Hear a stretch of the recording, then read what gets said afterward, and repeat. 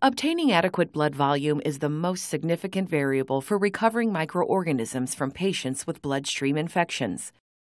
BACT Alert VIRTUO offers powerful optics and unique blood level detection technology that automatically measures the blood volume in each blood culture bottle at the time of loading.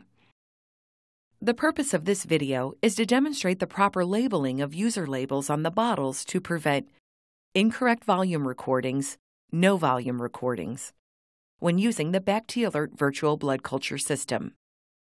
At the end of this video, you should be able to understand the importance of proper user label placement. Required materials: inoculated BACT Alert bottles and user-applied labels.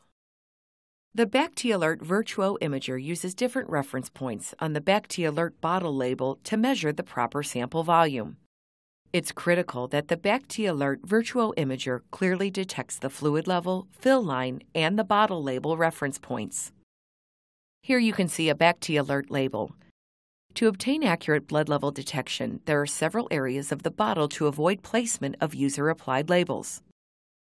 The incremental marking area, barcode pull tab, 2D barcode, the black box lot number expiration date area, and the bottle sample measurement area should be avoided when labeling the bottle. The user-applied label should be placed in a vertical position between the incremental marking area and the barcode pull tab as pictured. User label placement in any area of the BACT Alert bottle label which obstructs the VIRTUO imager from scanning critical reference points will likely cause incorrect or no volume readings.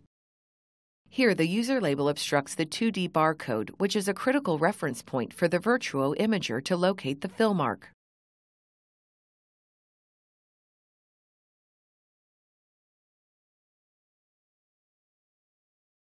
Here, the user label is placed over the black lot number area and fill to mark. This will cause a failure in the volume to be recorded.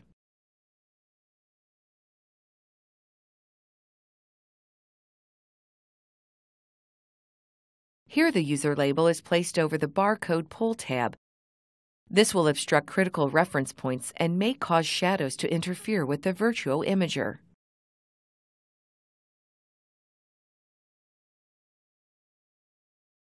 Finally, this example is showing the user label placed horizontally across multiple critical reference points, causing a failure in volume to be recorded and also a failure of user label to be read.